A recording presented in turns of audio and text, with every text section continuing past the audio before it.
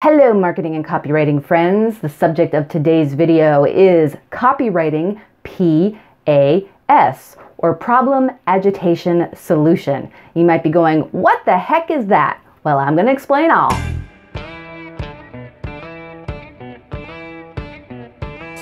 Hey everyone, I am Robin the Copy Bitch. If you're new to my channel, welcome. I've been a freelance copywriter since 2002, and today we are going to talk about copywriting PAS. The PAS stands for Problem Agitation Solution, and what it is a framework for how we approach our copy. Because here's the thing, guys, we humans are hardwired for when we have problems, we want solutions. We don't like feeling uncomfortable, do we? And the great thing about this framework is you probably are already using it naturally in your copy. If you just are starting with copywriting, or if you've been doing it a long time, we just often think about things as a problem, make it a little uncomfortable, and then we come up with a solution. Confession time, kids. Even though I've been doing this for over 20 years, I am a sucker for well-written copy, especially if it's done in this problem agitation solution format. In fact, what we're going to do in a moment is look at a video ad that got me to buy this product, okay? And I'm not getting paid to talk about this, but this is a fire blanket from a company called Prepared Hero. And I saw the video ad on Facebook a few years ago, and it was so effective in presenting the problem and then making me agitated about it and then giving me the solution, which is this fire blanket, that I bought three. I bought one for myself, and I bought one for Mr. Word Nerd. We weren't living together at the time. And I bought one for my parents. And now that Mr. Word and I are cohabitating, all the fire blankets are here. And we haven't needed them yet, thankfully, but if there is ever a fire, you know, we're covered. So we're gonna look at that video in a moment. You're gonna see how effective this framework is and just how it works. And I will walk you through the different steps as we look at it. But before we get to that, I wanted to give you a little bit of background on copywriting PAS. It was developed by a copywriter many moons ago, and the copywriter's name, he's well known, Robert Bly. If you're not familiar with him, I highly recommend you check out the Copywriter's Handbook. I read this book when I was a new copywriter back in 2002, 2003, and it was extremely helpful. And the nice thing about much of what Bly talks about is it still applies today, because good copy and persuasive copy is always going to be something that's evergreen, so to speak. And this particular approach, the copywriting PAS, is evergreen. So now I'm going to turn it over to myself on Zoom so you can see my screen. All right, and we're back. We're looking at my screen now, which is for an ad that I saw on Facebook a few years ago from this company called Prepared Hero. And I think it's a great example of problem agitation solution. So we're going to watch it through once, and then I'll go back and I'll point out where the problem, the agitation, and the solution happen. And you can agree with me, disagree with me, but I think this is a great example, incredibly persuasive, and just shows how this framework can work so well. So if you are a freelance copywriter, a content writer, a content marketer, you could very well be writing this sort of copy for video scripts, for ads, for email campaigns. It could even be used in a blog post for case studies, okay? So it's an extremely effective framework, which is why you should learn about it, study it, and try to use it in your own copy. So let's go. We're going to look at this straight through, and then I'll go back and we will kind of analyze it. If it hadn't been for one, oh my God, this could have been a family tragedy. Fire extinguishers are a great tool, as long as you can remember the steps for using them while precious seconds are ticking away. The truth is, studies show that 83% of us don't know how to use an extinguisher, let alone remember to maintain it on a regular basis, or study the types of fire it can actually be used to. Baking soda works on a fire, but the reaction can be slow, and it can take a lot of baking soda. Often, more than you have on hand. Lots of people will tell you, just put a little on the fire. But not everyone is comfortable getting that close to the flames. There's always a risk of being burned, especially if the fire is growing. 350,000 house fires are reported each year. Nearly 3,000 people lose their lives. Sadly, a lot of these could have been prevented, but too many families believe that a fire is what happens to someone else. Or they count on methods that just won't work in every situation, giving them a false sense of security. 500 children die each year in house fires. You can't sacrifice their chance to grow up. to have lives, to have kids of their own, using methods that only might work. You need something that's recommended by firefighters across the country that's safe and works every time. This is the emergency fire blanket from Prepared Hero. When there's a small fire, pull the blanket out by its tabs, cover the fire with the blanket, and it's out. No complicated instructions, no gambling your family's future on unreliable remedies. It just works every time. The blanket's fiberglass-based lining shields you from burn risk. It's reusable so it can save you money and protect the environment. And unlike some methods that might be too complicated or unsafe for some family members, everybody, you, grandparents, kids, everybody can stop a fire and save your home. Hang the fire blanket on a wall, inside a cupboard, or wherever a fire might occur, so you're always prepared to handle an emergency within seconds. The emergency fire blanket is NSF certified and was researched and developed by a team of emergency response professionals dedicated to crafting the best home fire solution available for your family. After being introduced in 2019, it was quickly applauded by thousands of passionate consumers, happy to finally have a fire safety tool that is fast, effective, and easy to use. Friday night, we were enjoying a bonfire, and the fire got way out of control. Thank goodness I had the emergency fire blanket, or else it would have been a total disaster. It's like magic. I couldn't believe how fast it put out the fire. We went from a potential disaster to being right back in front of the TV, watching our movie in just a couple minutes. It was amazing. As a firefighter who loves his family, as I'm sure you do yours, I urge you to get this life-saving tool for yourself and give them as gifts. They'll appreciate your looking out for their safety. Take advantage now of the opportunity to get a bundle pack at a discounted price. You'll be glad you did. Click below for availability. Stay safe. Okay, so there you have it, a great example of problem, agitation, solution. And now we're going to go through and I'm going to point out where these aspects, this framework, the parts of the framework actually take place, and we can analyze it and discuss why it works, or I can discuss why it works. If it hadn't been for one thing, oh my God, this could have been a family tragedy. Fire extinguishers are a great tool, as long as you can remember the steps for using them while precious seconds are ticking away. Okay, so right away, we have a problem, fires. That's something that we can all relate to. It's something probably most people worry about in their house. You know, maybe you're not constantly worrying about it, but if you have a house, an apartment, no matter where you live, you could be affected by fire. So it's a universal problem.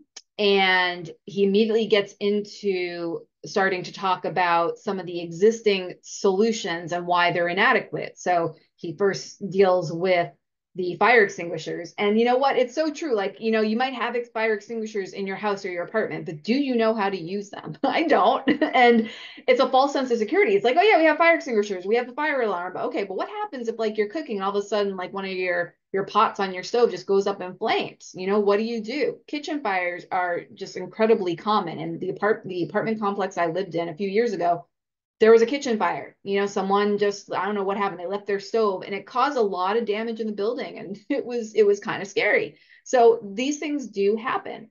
And so he creates the problem, and you're going to see how he creates more agitation by showing us the existing solutions don't really work.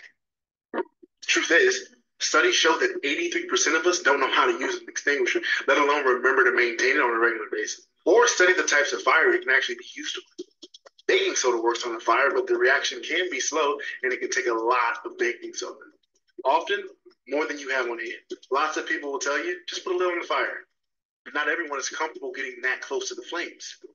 There's always a risk of being burned, especially if the fire is growing. 350,000 house fires are reported each year. Nearly 3,000 people lose their lives. Sadly, a lot of these could have been prevented, but too many families believe that a fire is what happens to someone else, or they count on methods that just won't work in every situation, giving them a false sense of security. Okay, so notice how the agitation just increases. If you're watching this and you're thinking, gosh, you know, I have fire extinguishers. I don't know how to use them. Gosh, I didn't even know that they expired and I have to maintain them. This is one more thing. And, you know, now I have kids who are home during the day sometimes and they're using, you know, the oven, and do they know how to use it safely? Or, oh my gosh, I'm worried about my elderly parents and they still cook. And it gets you going. It creates that agitation, and we humans do not like agitation. We don't like feeling uncomfortable or stressed or scared or worried. And this gentleman who's a firefighter does a good job of just, agitating us, not scaring us, because the thing you have to be careful about when you agitate is you don't want to be manipulative. You don't want it to be untrue.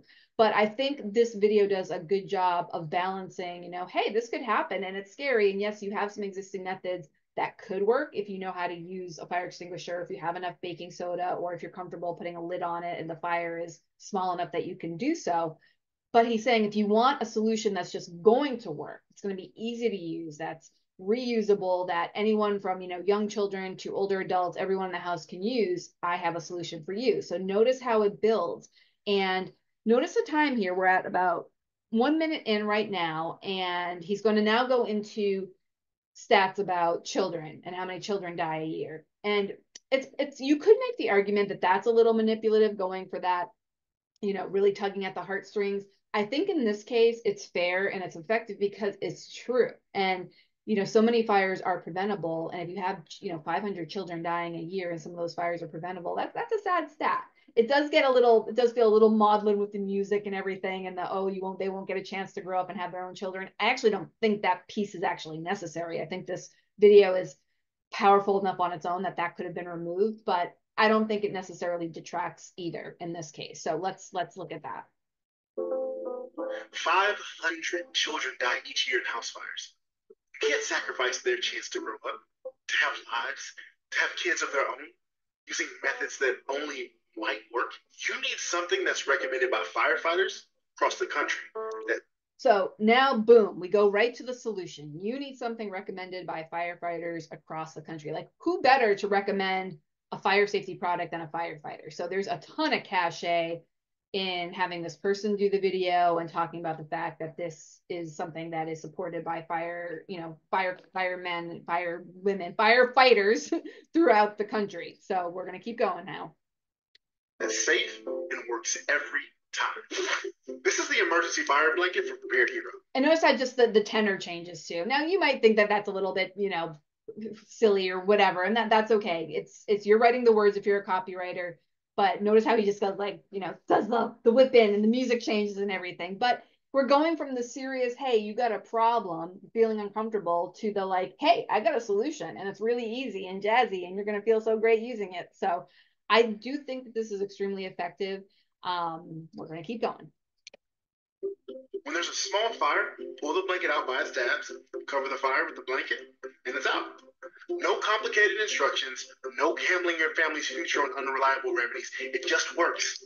Now, here's a great example of, I don't think this copy would be as effective if it didn't have the visuals and the video supporting it, because to really understand how this product works, you need that demonstration. You need to see that demo of him pulling it out, putting it over the pot with the fire and seeing how quickly it goes out. So that could be kind of hard, even with the best copy in the world, or even with illustrations or some images, to really see and feel without video. So I think that, especially for this product, and that's probably why they run the ads on Facebook, the native advertising, is because you can have these videos to really support and demonstrate how this product works. So let's keep going. Every time. The blanket's fiberglass-based lining shields you from burn risk. It's reusable so it can save you money and protect the environment. And unlike some methods that might be too complicated or unsafe for some family members, everybody, you, grandparents, kids, everybody can stop a fire and save your own. So now it's going into like the features, benefits, like why this product is so much better than the traditional fire extinguisher or baking soda, and talks about the bona fides, like what it's made out of and how it can protect you, as you're using it, how easy it is to use, whether you're a child or an adult or older, and that fact that it's reusable. I think that's important, because I think when I first saw this, I was like, do you just use it once, then you have to, get rid of it? No, you can reuse it, which is great. And it's better for the environment. So using all of these, just to make it even more persuasive, I'm already sold, but the fact that, hey, I can reuse it, it's easy to use, anyone can use it, it's better for the environment, I was sold, as you can tell. You can disagree with me, that's fine. We're going to keep going. Hang the fire blanket on a wall, inside a cupboard, or wherever a fire might occur, so you're always prepared to handle an emergency within seconds. The emergency fire blanket is NSF certified and was researched and developed by a team of emergency response professionals dedicated to crafting the best home fire solution available for your family. After being introduced in 2019, it was quickly applauded by thousands of passionate consumers happy to finally have a fire safety tool that is fast, effective, and easy to use. Friday night, we were enjoying a bonfire, and the fire got way out of control. Thank goodness I had the emergency fire blanket, or else it would have been a total disaster. Okay, so now we're going into testimonials, that social proof. Real people. I don't know if these are real people or not. It's quite possible that they're taking real testimonials, like words that people have said in reviews, and maybe they're using an actor. I don't know. Maybe these are real people. I was looking for a disclaimer. I don't know. But that's always extremely effective when you're talking about the solution portion, not just saying, hey, we've got the best product, but actually having other people, real customers, say, hey, this is the best product. So I had this problem and this product solved my solution, or this service solved my solution, or this candidate is going to solve all of our problems, you know, if you're writing for a political cause. So let's keep going. It's like magic. I couldn't believe how fast it put out the fire. We went from a potential disaster to being right back in front of the TV watching our movie in just a couple minutes. It was amazing. As a firefighter who loves his family, as I'm sure you do yours, I urge you to get this life-saving tool for yourself and give them as gifts. They'll appreciate your looking out for their safety. Take advantage now of the opportunity to get a bundle pack at a discounted price. You'll be glad you did. Click below for availability. Stay safe. And there you have it. It ends with the call to action, the offer. So the CTA, as we say in the biz, where you give people an enticing offer of a, you know, certain percentage off the bundle. And as you know, I did that. So there you have it. Copywriting PAS, problem, agitation, solution.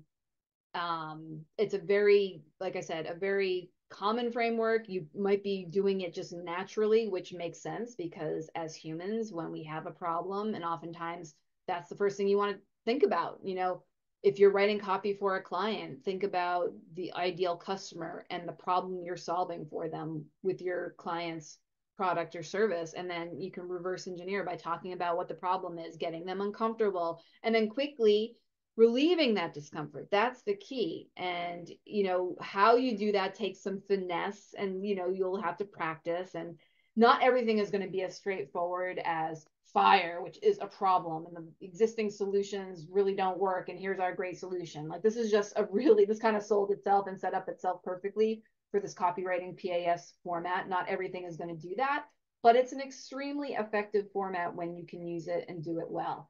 Some things to keep in mind: you don't ever want to be manipulative when you are, you know, coming up with the solutions or talking about the problems. You always want to be honest and authentic. You don't want to oversell something or make a problem bigger than it seems. I don't think you should. I mean, obviously different writers will have different perspectives, and we've all seen advertising that feels like it's over the top, making a big, you know, a mountain out of a molehill. So I always feel you need to be honest and authentic. But even small problems in our lives can be, you know, aggravating, and that perfectly, you know, instead of agitation, maybe it's aggravating. You know, you have a problem, it's aggravating. Well, we got a solution for that. So, you know, that's how you have to think about it. And again, it can work really well for advertising, for video scripts, for whether it's a YouTube video or an ad. It can work for blog posts. It can work great for case studies. I usually do my case studies in the problem, you know, agitation solution type format. So there you have it, copywriting PAS. And now I'm going to hand it back over to myself and Judy. And there you have it, copywriting PAS. What did you think of my example? Agree? Disagree? That's okay if you don't agree. You can share your comments below and we can play nice in the sandbox. Or if you have a great example of copywriting PAS in action, I'd love to see it. Include a link below. And if you got anything out of this video, give us a thumbs up because that helps us out. I am Robin the Copy Bitch, and I will see you on the next video. Bye!